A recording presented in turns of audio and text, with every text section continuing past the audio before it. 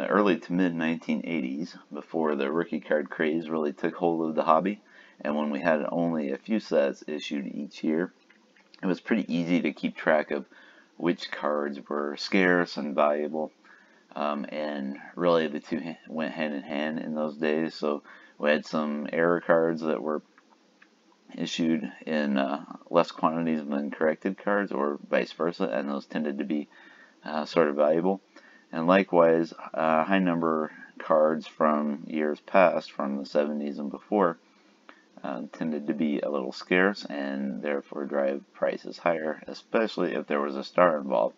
So back in those days, one of the cards that would always be towards the top of the price guide listings was the 1972 Topps Rod Carew card that came in at number 695 out of a total of, I think, 787 cards in that set. It was kind of understood that there just weren't that many of these compared to other 72s and compared to other cards out there, because it was in the high number series that got kind of short printed and not sold as many through retail outlets. So I thought it might be fun to take a look at how that card's doing on the market today, given that historical context that may be a little bit lost in the modern hobby. So I'm going to go over to the PSA population report, just to take a look at how many there are that have been graded of those 72 Topps Rod Carew cards. So sometimes when a card is scarce or perceived to be scarce, every one of them that comes up gets graded, which makes some sense. So you may see, or we may see, that Carew actually has quite a few cards graded here. So most guys are in the hundreds of cards graded. We'll go to the last page, which is where Carew is going to be.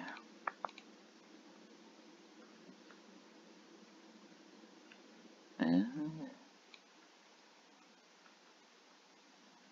he comes in at 1,335 cards graded. So that's a lot of cards, and his in action is at 715. So now, if we want to look at prices, we can go to the auction prices realized tool. This is maintained by PSA, and they track secondary market sales of PSA graded cards from eBay and auction houses and so forth. So if we scroll down and pick up Carew, we'll get it'll load here in a second.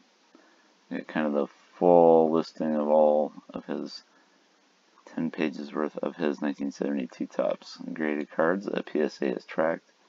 And if we click summary prices by grade,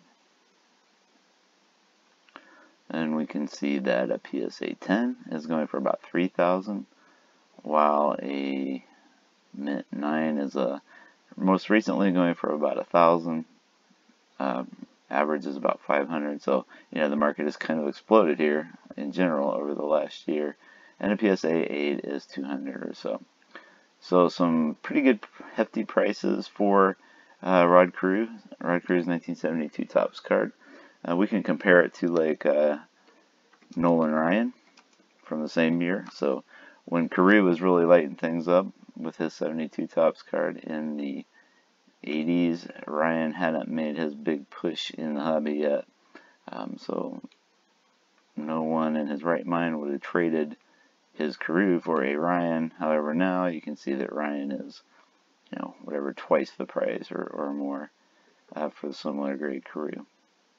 But anyway, the 1972 Topps Rod Carew card is kind of a history lesson of the hobby and how things have changed over the years.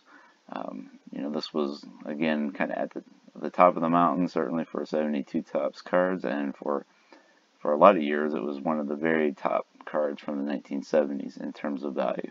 Still a valuable card, and still a great looking card of a Hall of Famer. Thanks for watching, and I'll talk to you later.